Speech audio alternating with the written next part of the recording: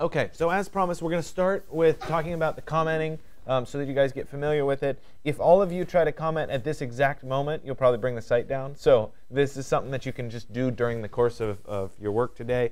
But the number one most important thing about commenting is you have to log in first. Right? If you make your comments without logging in, I might miss them and not see that you actually commented, in which case that won't help your grade out. So make sure you log in before you do the comments. Okay?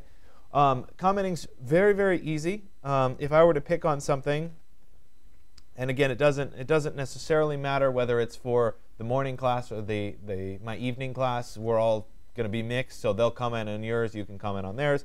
But let's say I picked something like this, and I wanted to talk about this particular post. If I scroll down, there's a section here for comments, and currently there's no comments on it.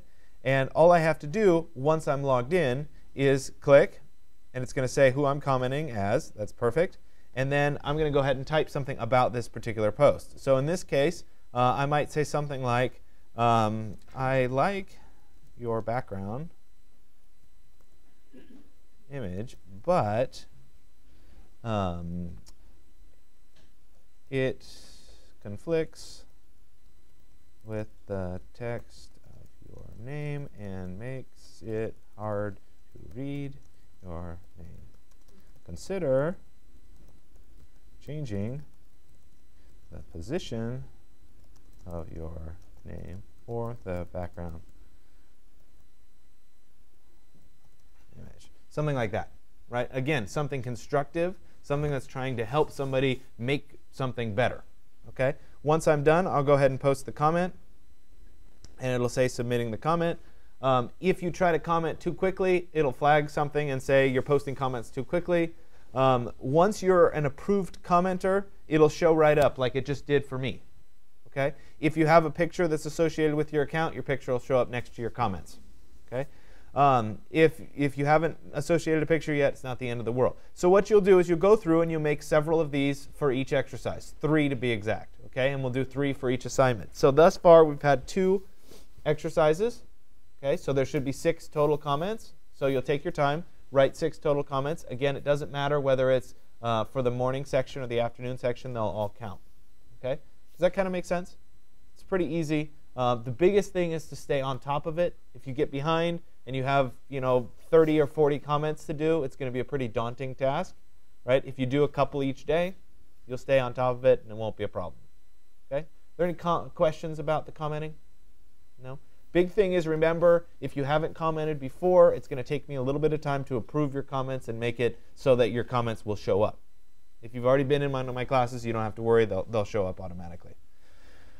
OK, so let's switch over and move into lecture mode for today. Today we're going to start with an introduction to photography. And do you have a question? So, how many comments are due? They're not due today, per se. They're due by the end of the semester. And so each time we add an exercise or each time we add an assignment, you add 3 more. So thus far, we have 6 comments that are due. At the end of today, there'll be 9 comments total. Does that make sense? Yes. Okay. So you can, in my world, the easiest thing for you to do would be to comment for whatever the previous class was when you come in the next day. Right? So it's given everybody enough time to post their work. So you come in today, you make comments for what we did last week. Okay? You come in on Wednesday, you make comments for what we did today. Does that make sense? Right? It makes it easy. The maximum amount you should have to do in a day is 6. And if you stay on top of it, it won't be particularly hard. There will be some exercises that we do that won't require any comments. I will be very specific about you do not need to comment on this exercise. It'll be at the end, the very last sentence of the exercise. So thus far, everything we're doing, you do need to comment. OK, so today we're going to start with an introduction to photography. And I think it's important to start with photography, even though technically speaking, photography is a little outside of the realm of the world of architecture. I think it's peripherally related. Certainly there's going to be a lot of time where you go to a particular site to do a design, and you're going to need to find a way to, 1, capture the site such that you can kind of study it after the fact and look at it and decide what is appropriate in terms of a building to go on the particular site, etc. And so what you'll do is you go to the site and you'll take a bunch of photos. right? We could take this one step further. Once you have a design, it'll be nice to collage in how your new building thing fits into the site and what it looks like in that context. So you'll collage your new object into the old photograph. So it becomes kind of an integral part of the architectural world, though it's not directly related, right? You don't have to be a great photographer to be a great architect. But because it's related and because we need some raw materials to work with in Photoshop, today we start with an introduction to photography, and I'm going to give you, if you haven't already read the exercise, an assignment or an exercise to go out and photograph a bunch of things. And in doing that, you'll learn a lot about photography, but you'll also have the raw materials for next class when we deal with the introduction to Photoshop and the basic post-processing techniques that we're going to start using in Photoshop. So we have to start with a definition of terms so that we're kind of on the same playing ground. Anybody in here a professional or very competent amateur photographer? Right? Don't be shy. Okay, a few of you. Okay, I've taught this class before where I've actually had a professional photographer in the class. It was a little awkward to give this lecture when it was a little bit more like, hey, do you want to come up and lecture on this? Because that's what she did for a living. So I am not pretending to be a professional photographer, nor am I trying to say that this one lecture substitutes for a full semester-length photography class. However, I think I can get a lot of the basics done. And if I succeed in one thing, that will be to take you off of the auto mode in your camera and into something a little bit more specific. So let's talk first about something called a camera body. Your phone is technically a camera body. If we look at traditional cameras, digital SLRs and something, it's a little bit easier to explain that. The camera body is a light-proof box. So if I take the lens off, looks something like this. It's a light-proof box. When I put the lens back on, right, it blocks the light from coming in, so I can control what light comes in. Inside of that is a light-sensitive material. In the old days, which barely qualifies anymore, probably most of you don't even remember this, there were things called film cameras that had film inside them, right? And that film was a light-sensitive material. So when you exposed it to light, it exposed a particular picture or recorded a picture on that piece of film. In this day and age, we have digital sensors that take the place of that, such that we read what light comes in through the light-proof box that is the camera body. Okay? Aperture is a circular opening that allows light into your camera. And this varies widely depending on what camera you have and what settings are available in terms of how large this really can be. The important thing is that it controls how much light can actually get into that light-proof box or can be cast on that particular sensor. So it also controls the amount of the final image that's in focus. We'll talk about depth of field in just a second. The smaller the f-stop number, the smaller the depth of field. F-stop is our way of referring to what aperture is. The weird thing about it is it's an inverse relationship. So the aperture, the opening, is actually big when the f-stop number is small. Okay? So let me pull out a live example, because sometimes walking around with a live example helps, if I can find it. Sorry, everything's kind of a mess in here right now. Okay, so here's a lens. This happens to be a 50mm fixed lens. And you guys might be able to see as I show it around, there's a little itty bitty hole. Can you see the little hole? Maybe a little bit. There's a little tiny hole. Okay? So that is a very small aperture or a high f number, or a high f-stop. Okay? So if light were coming in to this lens, not very much light would actually get through because that hole's little itty bitty. Right? If, however, we change, can you see it now? Right? So there it is small, there it is big. Okay? When it gets really big, a lot of light can come through that lens. Okay? So let's put a hypothetical up here. If I had a really dark room and I was trying to take a picture, would I want a small aperture or a really big aperture? Big, right? Because I want a lot of light to be able to come in and hit the sensor. Okay? So that's one of the kind of key things. Now, if we look at our phones, right? If you look really carefully at it, you can see in the center, right? There's a little bitty tiny glass thing, right? In between, behind that, there's a itty bitty little pinhole. Okay? So there's a big difference between looking at this lens and how much light can come into the camera, and looking at this lens and how much light can come into the camera. Okay? The truth is that most of us use our phones now anyway, okay? But it still matters, right? And the better performing cameras will have larger apertures to let more light in to begin with. So I mentioned briefly that depth of field is something that's affected by aperture. Okay? So what depth of field is the amount of the final image that's actually in focus. Okay? So if we look at this example with the leaves, right? We have a nice leaf that's in focus here, nice and sharp, but everything behind it is blurred out. Okay? That's depth of field. We have a very shallow depth of field. Okay? Here's another example, right? And I have some specs down here. This was shot actually with this lens, the one that I just showed you, okay, at f1.8, so wide open, really, really big aperture, okay, 1/60th of a second, and we get the very tips of the flower petals in front in focus. Everything else behind is blurred out. Okay? So this can be a very desired effect. This can be something that you want to have happen in your particular photograph. It might not be. If instead of shooting something close up, right, I wanted to shoot something where I had a big landscape and everything needed to be in focus, stuff that was reasonably close to me but also reasonably far away, obviously I wouldn't want to shoot this way. Right? I don't want the depth of field. I don't want the shallow depth of field. So I would be doing the opposite. So in this case, the aperture is an f-stop of 8, right, as opposed to 1.8. Remember, that means it's much smaller. Okay? And we have basically this California coast, everything in the foreground here, all the ice plant and everything, the flowers, they're in focus. I know it's hard because it's the computer's, projector. It's not perfect, but you get the idea, right? The cliffs here are in focus. We go back, and it's all in focus.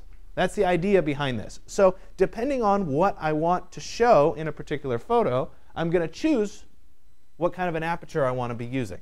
Right? And there are ways of mimicking this on your phone. Obviously, if you have a camera, there's much easier ways of getting through it. So here's a great slide that I found online that kind of walks us through with an aperture comparison at the bottom, right, with what happens to the photographs at the top. Right? So we have a tape measure here. I'm going to walk through it with the largest aperture, or the smallest f-stop. Right? This is an f1.4.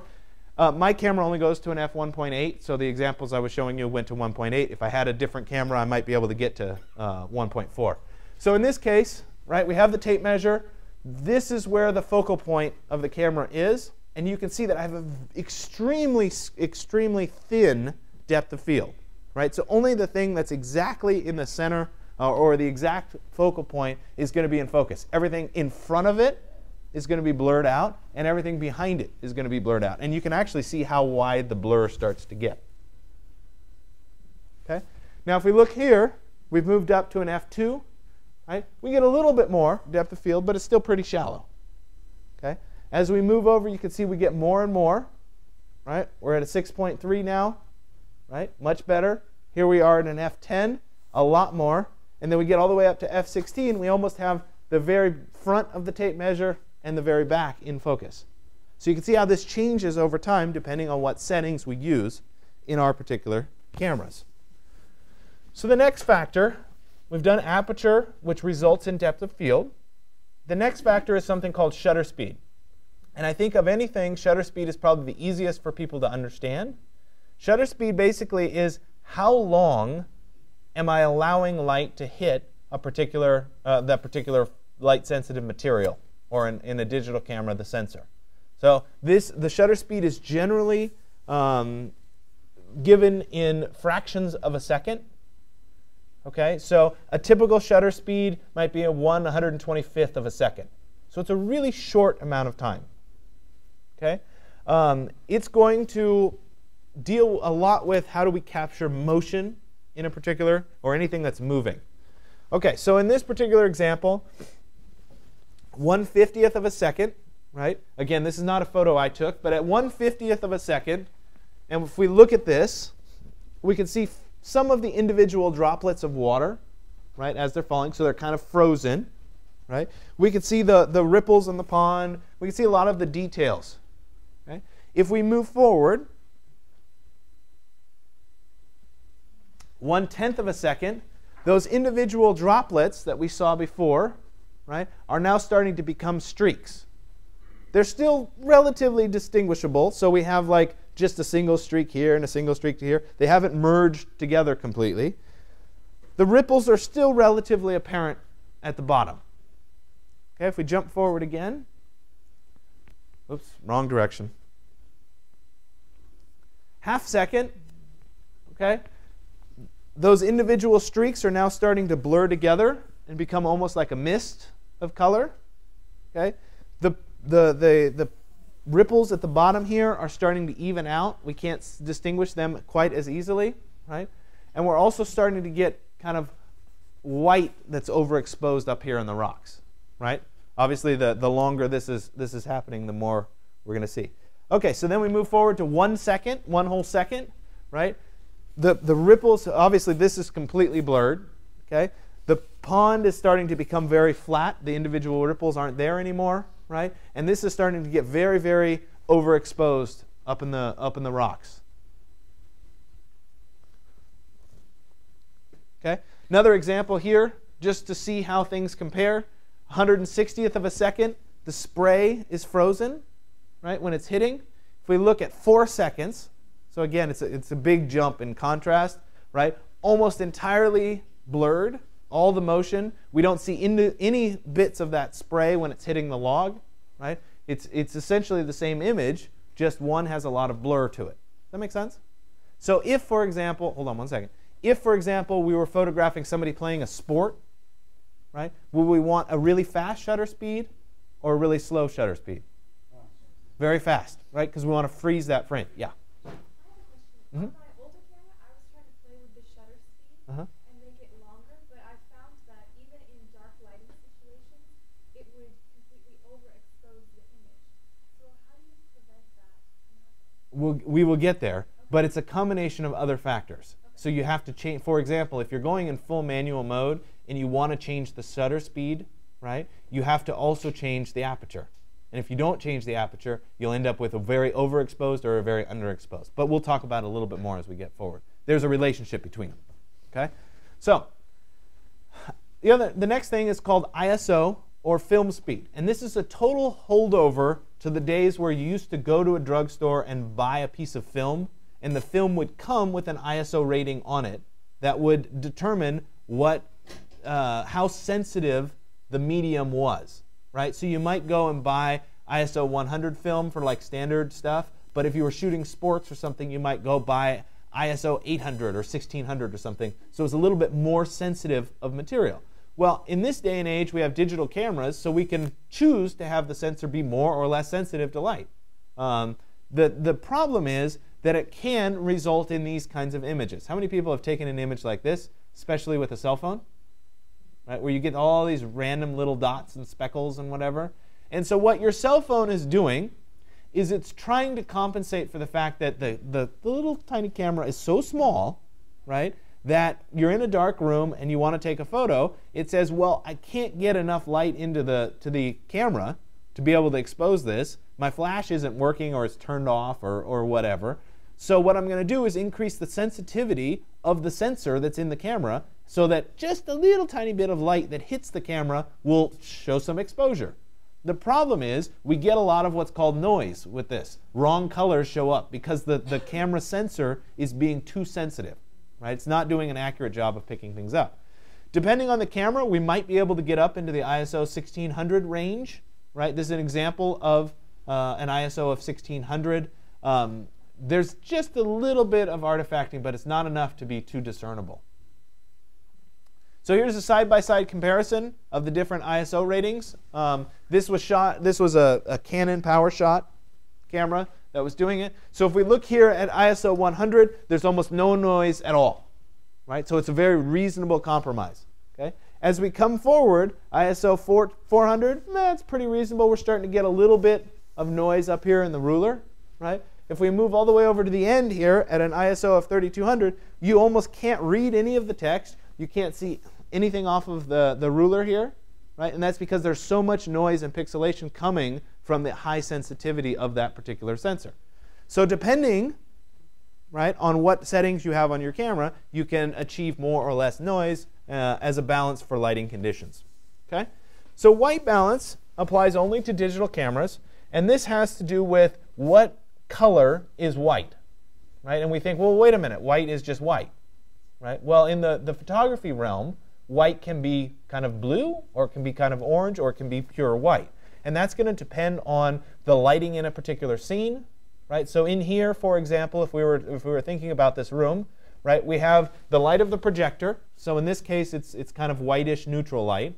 We have light coming from outside, most of which is reflected, which is bluish light, because it's reflected off the sky dome coming in toward us. We have fluorescent light, which has its own color hue, right? And so if I were taking a picture in here, we'd be combining all of those lighting conditions and trying to discern what is actual white, right? So if you look around at somebody wearing white today, right, and you look carefully, you might say, well, like your white looks a little blue to me, okay, because of the light conditions. Well, when we're taking a photograph, we can choose, is your white a little blue? Is it pure white? Is it a little bit orange?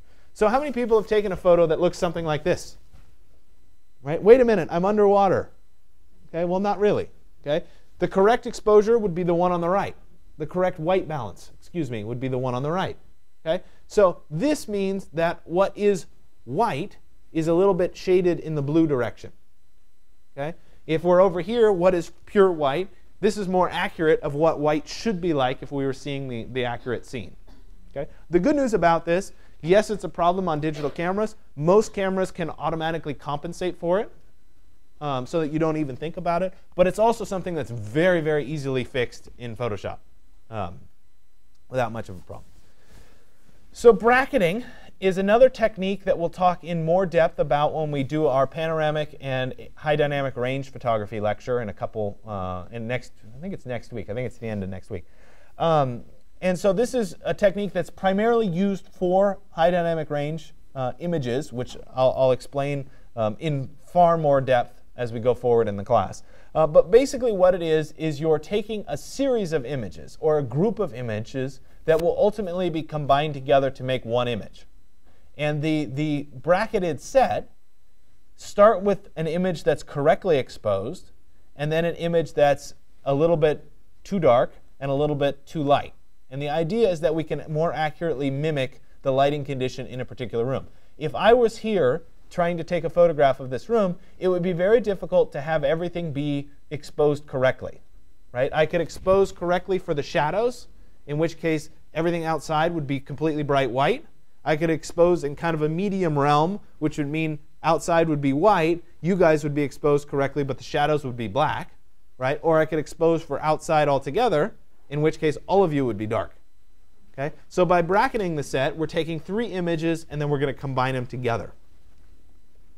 Okay? So you can end up with a high dynamic range image that looks something like this. Anybody ever try to take a picture of a sunset before and you look at the picture afterward and you're like, it didn't really look like the sunset? Right? Very, very common because we're not, when we're photographing things, we're not capturing high dynamic range. Right? Our eyes see in high dynamic range. And so it's a subtle difference. We'll talk again a lot more in depth about this and what the technique involves as we go forward. So aperture and shutter speed have an inverse relationship. So we were talking about you change the shutter speed manually on your camera. If you don't compensate for it, you're going to end up with an image that's too bright or too dark, depending on which direction you're going. Basically, if you change the shutter speed by half, you have to add double the aperture for the same exposure level. So assuming you started at the same place, right? If you made the shutter speed less, you'd have to increase the aperture. If you did the opposite, it would be the same. What I recommend for people is if you start to get into this, oh, I want to adjust the shutter speed, find the shutter speed priority mode on your camera, and then adjust the shutter speed and let your camera determine the rest of the settings for the proper exposure. We'll talk about that more in a little bit. Okay? So that brings up something called exposure value, right? And we could look at a table like this, and if we were in a photography class, you guys would be memorizing this sort of thing. But the good news is you're not, so you don't have to, right? Exposure value gives us, and I kind of have to flip between slides here. If we were looking at a chart, right, and we said we wanted to be indoor with artificial light and we wanted to take a photo of like an art gallery, right? We would want an exposure value of between 8 and 11. So let me go back here, right? Our exposure value between 8 and 11, somewhere in here. This is going to tie aperture at the top to our shutter speed, right? So we could reverse engineer, right? We're in a gallery. Well, let's say we want an exposure value of 8, and we wanted to shoot with an f of, I don't know, 8, right? So I come down here, come over here. My exposure would need to be 1/4 of a second. Does that make sense for how those come together? So this is a little bit too much for us to do, so generally we've just let our cameras figure it out. Okay? But I at least wanted to show you how this stuff works. Taking it a step farther, we have similar, this is kind of putting everything together on one graph. We have different exposure values. It shows us what the apertures are, kind of in a slider, versus the sharp or frozen image, which is shutter speed, and how those two come together. Okay? So exposure value is one thing, right? Exposure compensation is something completely different. And what exposure compensation does is it allows us to manually control or make an image darker or lighter on purpose. So our cameras, right, automatically expose for a particular what the camera thinks is right. Okay? And you guys may have done this on your phone. If you click and hold and drag your finger up and down, it'll do this. Right? The same thing. So here we have the standard exposure. That's what our camera thinks is correct for this particular image. Okay? If we want to increase the exposure value, we could go from 0 to 1, and we get an image that's a little bit brighter on purpose. Right? On the opposite, we could go from 0 to -2, and we get an image that's much darker. Okay? So this exposure value is basically a way of saying what the camera thinks is correct isn't quite correct. Let me compensate for it and go one direction or the other. Excuse me, exposure compensation. Okay? So a few notes on lighting, and I think this is particularly relevant. You guys are architecture students, so you will find that you like these sorts of things as well. Noon is the most even for light and shadows, right? The extreme ends of the day, right before sunset, right before sunrise, right after sunrise, are long shadows, generally dramatic darks and lights. I was on a field school in Peru, and it was a combination of architecture students and archaeology students. And we were digitally documenting this site that was in kind of the lowlands of Peru. It wasn't up in the highlands by Machu Picchu. It was down in the lowlands. It was called Tambo, Colorado. And the site was known for some of the best preserved painted walls. And I'll show you some example pictures a little bit later on of what this particular place was. So it was of very high archaeological interest. And so we were tasked with going to this site and documenting it. And obviously, the architecture people had a certain interest, and the archaeology people had a certain interest. The archaeology people spent all of their time running around right at noon trying to photograph everything, because it was the most even light and it was the most consistent way of photographing the walls, the colors on the walls. It was very neutral. Okay? All the architecture people, we wanted to do everything in the beginning of the day and the end of the day, because that's when the shadows were dramatic and you could really see what the architecture of this place looked like. And we would sit around and not do anything in the middle of the day. So it's just interesting that depending on your perspective, or depending on the desired outcome of what you're trying to do with the photography, the time of day or the lighting conditions can really make a big difference. So let's talk a little bit of the technicalities of digital photography. We'll start with file types. The most common is a JPEG. Obviously, we've made JPEGs in this class before, or you will make JPEGs very frequently in this class. It is a compressed image format, which means it's kind of like an MP3 is for music, where there are certain ranges that we can't hear, and so an MP3 compresses those ranges out so that the file size gets smaller. Same thing with a JPEG. At a certain zoom level, we just can't see differences in color, so a JPEG automatically gets rid of some of that information so that we end up with an image that's nice to look at, but not quite as high a quality, and certainly is smaller to be able to send places or to send in an email or whatever. Okay? So it's important to know that it's compressed. Generally, it's about 10 to 1 in size compression. So if a raw image is 16 megs, the JPEG version of it might be 1.6. Right? Oops. A TIFF is another type of image format. It is compressed but it doesn't necessarily mean that you've lost data. Right? So we've compressed it, we've made the file size a little bit smaller, but it can, depending on the settings, retain some of the full image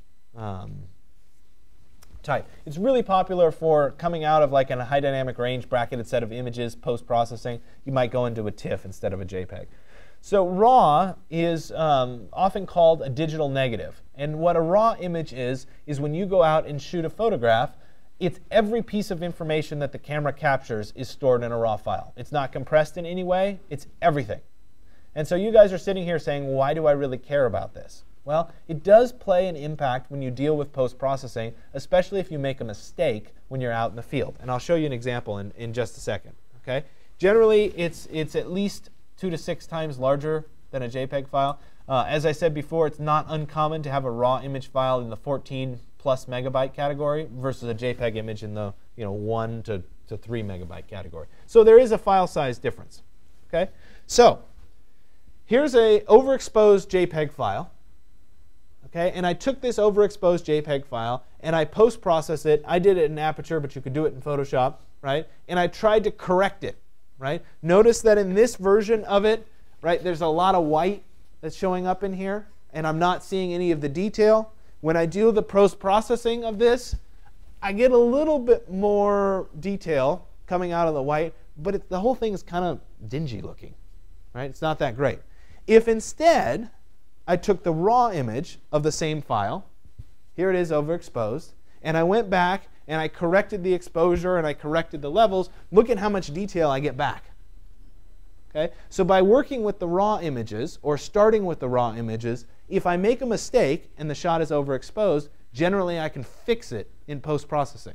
If I'm taking a JPEG, right, which is the most common output from our phones, for example, if I took a JPEG, I can't go back and get this information because it's already been stripped out. So if you're shooting in RAW, generally it's a little bit better once you get into post-processing. So let's talk a little bit about your camera. This is generic information, but it's generally similar on all cameras. And that is that there's some kind of a sensor that's in the camera. And that sensor is sensitive to different colors of light. And generally there's a grid pattern that goes over the top of the sensor such that when light shines through, if it's green, it shows up as one pixel. If it's red, it shows up as another. And if it's blue, it shows up as another. Right?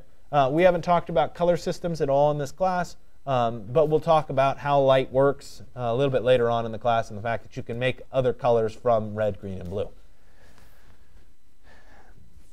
So if we look at how this works, we have a photograph or a scene. The light from the scene goes through the camera, right? It passes in, shines on the sensor. The sensor says, this is the variety of colors that are represented by this particular piece of light, translates it into little digital stream of information, and that then becomes a digital file that we can then post-process and work with.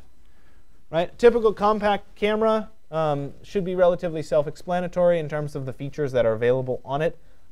It's amazing how much cameras have changed and how much now we rely on our phones more than anything else.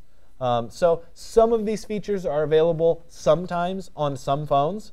Right? A lot of times there's also aftermarket applications that you can use that work on top of your phone or your phone's camera to give you finer control over what your camera can and can't do.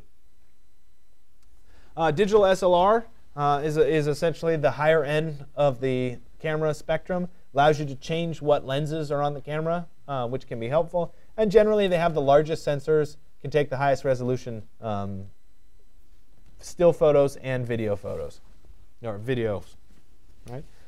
So this is one of the important things, and it's not necessarily available on phones, but on any kind of a compact or a digital SLR camera, there are generally preset modes that are available for you to have access to. And what I'd like you to do today, if you can, is move out of the realm of auto and into the realm where you're thinking about using these preset modes. I can almost guarantee that if you move from auto to these presets, your photos will be better just by doing that. Okay? And so let's talk a little bit through it. Obviously, the top one is video mode. Generally, if you have one that looks like a flower, it's for close-up shots. That will then try to focus in the near term on that one little leaf or petal and blur out the background. Okay? Night mode is for long shutter speeds, right? So you want long exposure because the scene is particularly dark. Generally, it involves using a tripod or setting your camera somewhere. Okay? Portrait mode is a great mode to use for more than just portraits. The idea of portrait mode is that you focus on a particular subject in the foreground and you blur out the background, right? So you don't have to take pictures of people in portrait mode. You could take pictures of anything that you want to have a blurry background on, right? The opposite, landscape mode, is the reverse, right? I want to have everything in the photo in focus. So you move into that mode if you want everything to be in focus. It doesn't just have to be a landscape. It could be anything you're shooting, right? There's generally a sports mode. Sports mode, high shutter speed, freeze the action, right? Doesn't have to be just somebody playing sports. It could be a waterfall or something along those lines, okay? And then you get further down, there might be a panorama mode that lets you stitch images together. There are also priority modes, depending. If you get into the digital SLR camera realm, you'll have more of these options. If you're using a compact point-and-shoot camera, you'll have less of these options.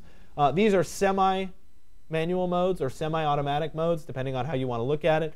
Basically giving you control over one variable and leaving the other variables for the camera to determine. So if you go to shutter priority, for example, you pick the shutter speed, camera compensates for everything else. Aperture priority mode, you pick the aperture, camera compensates for everything else. And obviously there's a full manual mode on some cameras, but you have to be a little bit more technical to be able to do that. I don't shoot in full manual mode. Okay? So you want to think a little bit about how big is your card in your camera or how much space do you have on your phone. Based on that information, you choose what size you're shooting in. Are you shooting in RAW or not, basically? You want to think about how many images are you planning on shooting. Do you have enough space to capture the number of images? I have a tendency to know when I'm going on a particular shoot or going somewhere how many images I'm likely to take because I've done it long enough. So I'll know, do I have enough space or not? Okay. And then what's the final output? Obviously, if you're trying to shoot for something that's going to be blown up into a large poster, you want to make sure that you shoot in high enough resolution to be able to do that.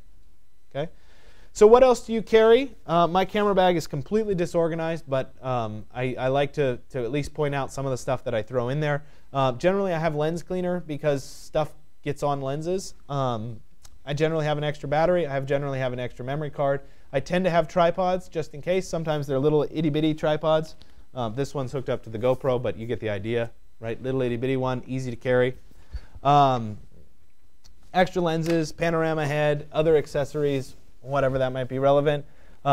You also kind of want to think a little bit about, are you allowed to photograph the particular subject, right? So this could be, are you allowed to take pictures in the museum that you're in? Or it could be, will somebody let you take their picture, right? Which is certainly something to be relevant.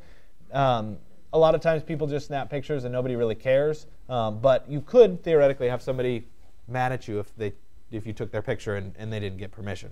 Okay? The other thing is to look at the weather and plan accordingly because it will rain. So this was in Peru again, but we were up in the highlands this time. We were hiking up the Inca Trail to Machu Picchu, and guess what? It decided to completely downpour. Okay? Now we had laptops and cameras and camera bags and everything else. So you want to think a little bit about what's your strategy relating to this sort of thing, and are you in fact going to shoot? We wanted to take some panoramas up at Machu Picchu, so we arranged it so that we could put a tarp over the camera, and we just moved around as we took the pictures just to keep it dry. So you just want to be aware that kind of stuff does happen. So let's move forward a little bit more into basic compositional techniques. This is probably the make or break it thing about your photos. If you get the other things right, if you shoot in one of the presets instead of auto, that will solve a lot of the other stuff that I've talked about in terms of shutter speed, depth of field, those kinds of things. But if we look at basic composition techniques, this is really what a lot of times makes or breaks a particular image. It also makes or breaks a particular presentation, poster, basically anything else that we're going to ultimately talk about in this class. Same things apply. Okay? So there's a variety. If you Google this subject, there are, of course, more than I will show you here, but I'm going to try to highlight some of the ones that I think are most relevant in terms of compositional techniques. So the first one that we'll talk about is something called telling a story. And in the telling a story, generally there's something, it's either a lighting condition or a mood that's in the photo that explains a lot about what it felt like to be in the particular scene. Or there might be elements in the photo that cause the person looking at the photo to investigate further or to get involved with the photo. And I'll show you some examples in a second. So this is in St. Peter's in Rome, and a particularly good example of what it's like to be in a church in this kind of an environment or whatever. You've got the light pouring in through the window, and you've got all the people congregating in that grouping of light. It's not the best photo in the world. It's a little bit blurry, but you get the idea and you get a sense of what the mood was of that particular scene. Okay? This is in the Swiss Alps, and in this particular scene, if you look at it long enough, right, you can see that there's a little trail that starts here and that winds its way along this ridge, and if you keep following it, it keeps going and keeps going and keeps going. So it's a way of getting the person who's viewing the photo involved with the photo and wanting to get into the photo and look at it. So it's not just, oh, this is a pretty view. There's something that's leading you through the photo and causing you to be interested.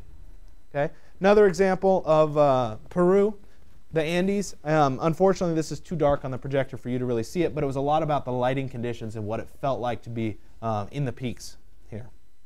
So the next one is called symmetry. And strong symmetry is going to dominate this sort of photograph, but it's also good to have something that doesn't fit or something that doesn't belong with the symmetry to create a good contrast. So this is the Brooklyn Bridge in New York.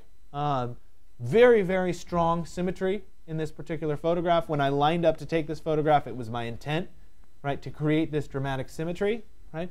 But there's something that's out of place, and that is that the population of people is all on the right side of the bridge, right? Now, obviously, there's a bike lane and a pedestrian lane, and everybody's following the rules and being in the pedestrian lane, but you don't necessarily know that, right, from a detail standpoint, but it's the thing that's out of balance.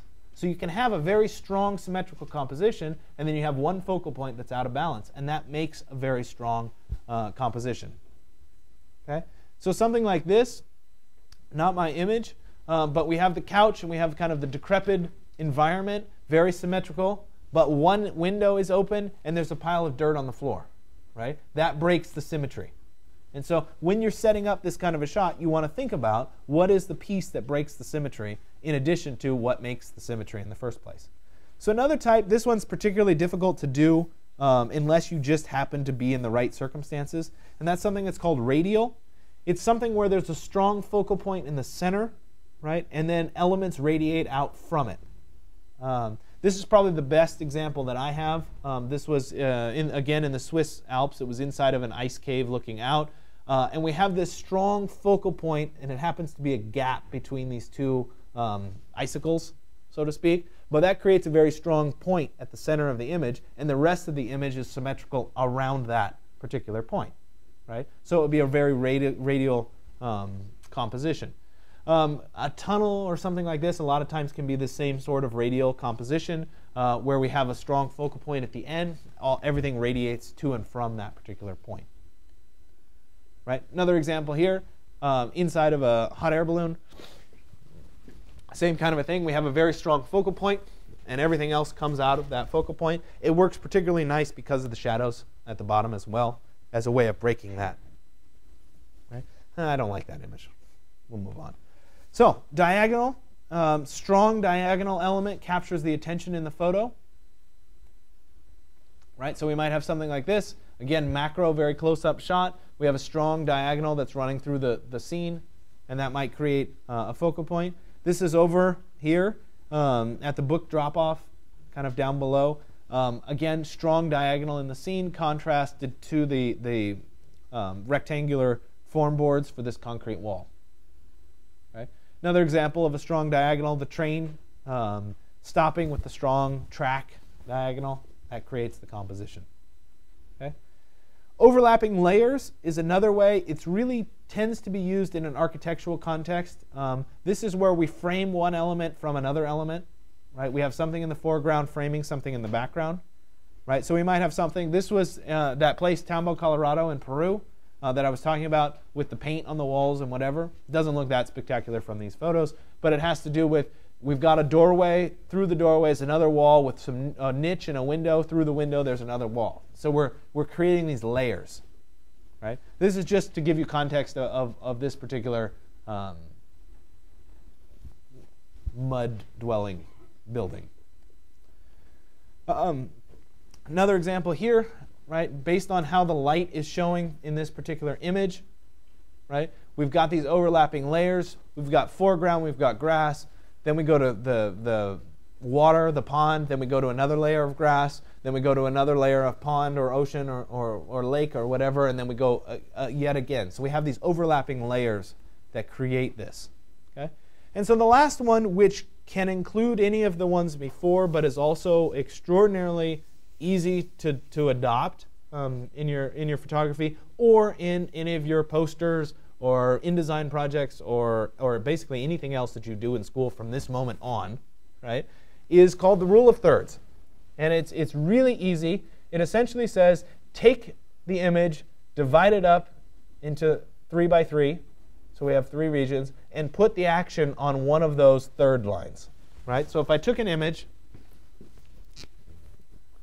something like this, and I said divide, divide, divide, divide, all the action should occur here, or here, or here, or here, right? Not in the very center of the photo. So let's look at some examples of this. In New York, right, if I were to divide this up, right, there's one line, there's another line. So here's my third this direction, and here's my third coming up from the bottom. Right? It's not an exact science, but generally speaking, it's pretty spot on. And so what happens, right, is I have a focal point in the image, and I've got plenty of space for this to breathe off to the side. Right? Now, it would make a difference. Notice Statue of Liberty is facing that way. I wouldn't want to do this in the opposite composition, to where she was facing not to the larger side. So you want to be a little bit careful with how this stuff is set up. Okay? Another example here, in the middle of a rainstorm, right? This point occurs roughly a third over, right? That boat is roughly a third up. We could even take it a step further, right? There's a third, there's a third. The horizon line of the end of the lake is about a third too, right? So we're kind of framing in the action. Okay, so here's a good example. Generally in the world of photography, certainly when we're with our friends and our family and whatever, we have a tendency to photograph each other, right? You hike to the top of a mountain, you take a photo, right? This is common, okay? And what do you do by default, right? The person stands in the center, and you take a picture around the person, okay? It's a very unexciting way of taking a photo, right? You just hike to the top of the mountain, right? You're at the beach, you're doing something, okay? The last thing you want to do is have you independent of the context around. So what do? You shift the person, right? So this is an example, tying shoes. Not a particularly exciting thing to be doing, right? But if we follow the rule of thirds, right, the person lands a third of the way over, right? We have context. We have what else is happening in a particular scene, right? We also have his eye line right at the rule of thirds, so we get looking at what is he looking at. So it's starting to tell a story about what it was like to be in this particular context just by changing how it was composed, right? If we take the same image and we crop it the other way around, it's not very good, right? So it still follows the rule of thirds, right? There's a third of the way over, right? His eye line is still at a third, but we're capturing this information, which is what he has his back to in the scene, right? So by just switching how we control, we can activate the scene, create a person that's involved with the surrounding environment, right? Or we can turn our back to the scene and do something like this. So you want to think very carefully about how you're doing it. So there is a right and a wrong way. This particular example could be a strong diagonal. Certainly there's a strong diagonal in it, but the helicopter falls roughly a third of the way over, right? Another example here, this is a good depth of field example. Everything is blurred out behind, right? But again, it falls on the rule of thirds, right? This is in the lower right quadrant. Okay? So here's the top of the mountain example. Okay? You just hiked to Machu Picchu on the Inca Trail. You want to show context of what it's like to arrive at the Sun Gate, right?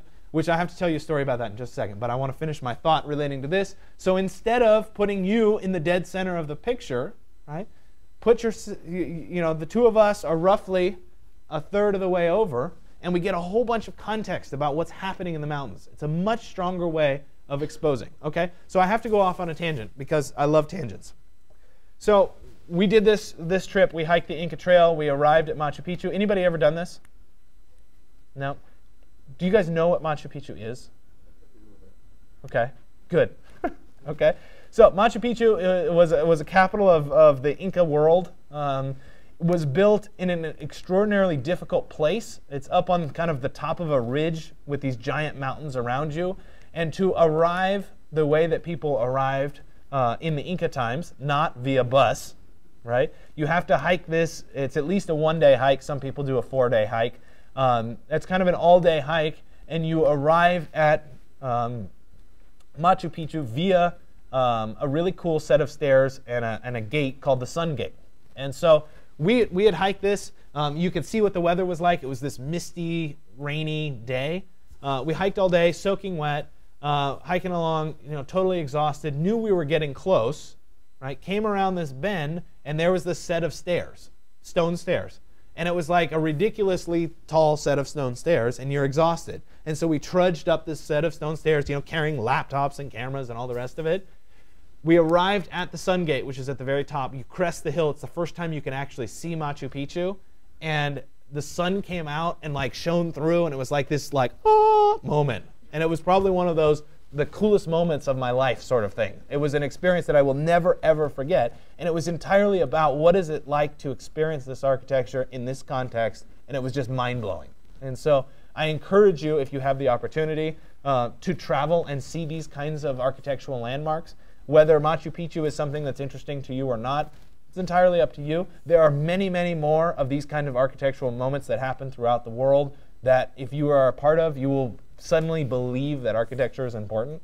And so I would just encourage you. So there's my side story. Sorry, I couldn't resist. So there's the rule of thirds, right? This is up in the north coast of California, Sea Ranch.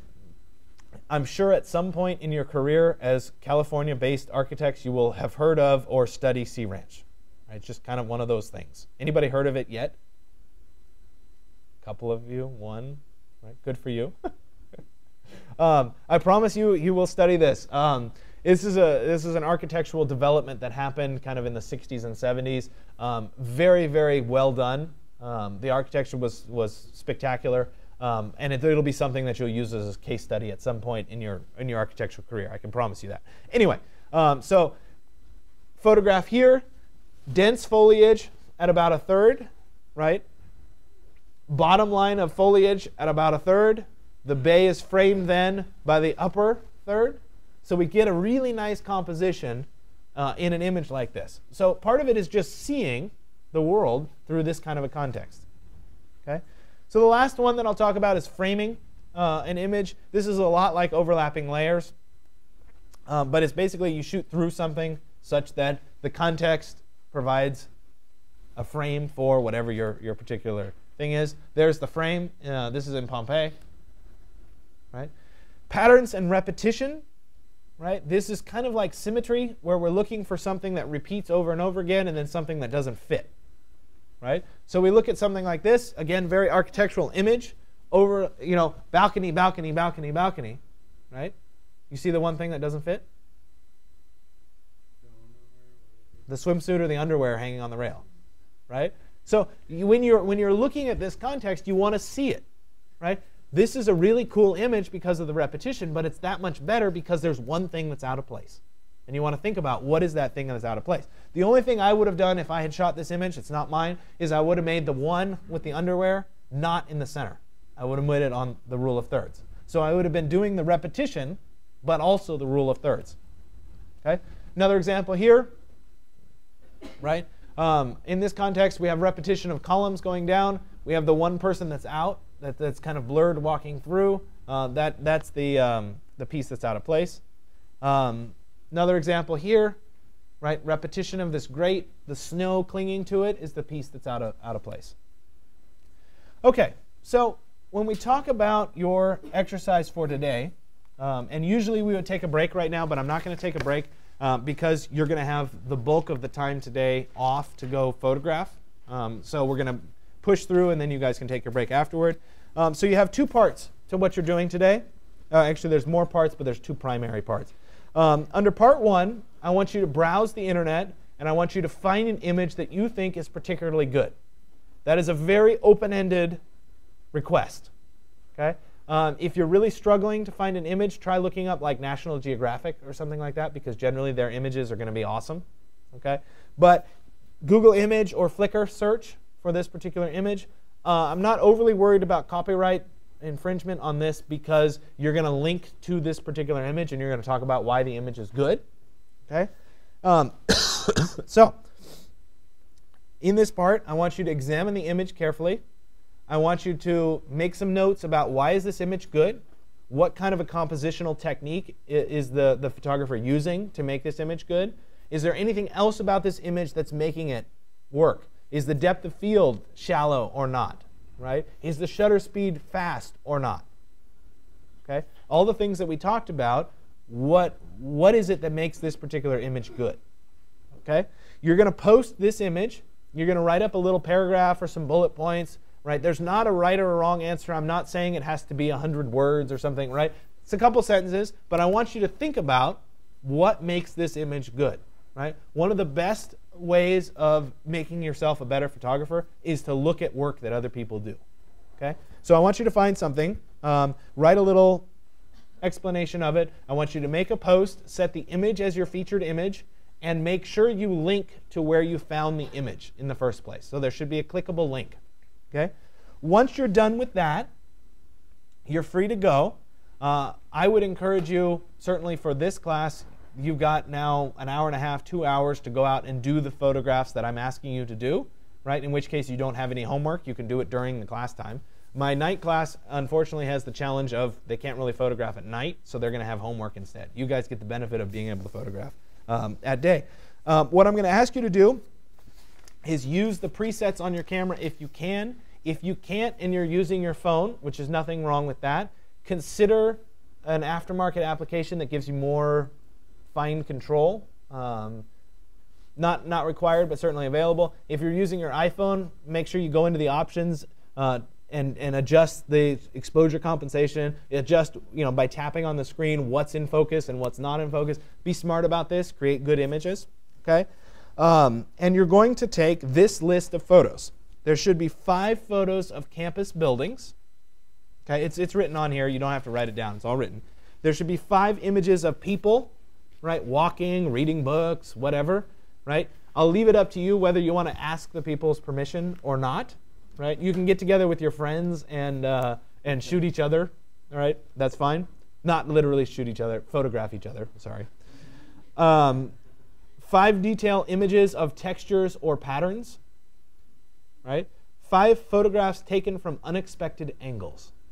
Right? That one's actually, it sounds the weirdest, but it's generally the best of the group of images that you pick from as you go forward. So 5 unexpected angles, 4 macro or close-up shots. Right? If you can, 1 bracketed set of images. Right? If your camera doesn't do bracketing, try to use exposure compensation to deliberately under and overexpose a scene. If you can't do it when we get to that particular section of class, excuse me, you'll have the ability to use a sample set when we do the bracketed set. Also, 1 handheld set of panorama images, like 3 images that overlap that you could ultimately stitch together. Again, if yours don't turn out, I'll give you sample images to work with when we get to that section. 1 self-portrait, or some kind of a background that you might or might not use on your personal landing page that we did last class. And 25 or more images of your choice from off-campus or from life in general. Okay? I request that you not go way back in the archives and use images that you shot from, last summer or something. Not quite as relevant, but for the interest of post-processing and whatever, you're welcome to use those when we do the post-processing. But you will, on Wednesday, you'll get your first assignment. You won't be allowed to use those in your assignment. It has to be something you took fresh. And then I threw a challenge at the end. I've always debated, should this be the first assignment or not? Thus far, I haven't decided to make it an assignment, but it's kind of fun. Take 30 images of your mailbox. Okay? It sounds easy, but I promise you, once you get to about 20, it's really hard, right, to come up with the remaining 10. Okay? So if you want to challenge yourself and you have a little bit of extra time, it would be a great way of really learning your camera and photography skills. Okay? So just make sure you do that post prior to leaving, and then you're free to go. Take your images. Make sure when you come to class on Wednesday that you bring your camera and or your images. Ideally, bring whatever you need to connect your camera to the computer. Okay? If you have an SD card in your camera, there's card readers on the computer, so you don't have to worry. If you have your phone, you might be emailing photos to yourself or whatever. It's kind of up to you how you want to get them, but think through having those pictures available for you. All right? Are there any questions? No? All right.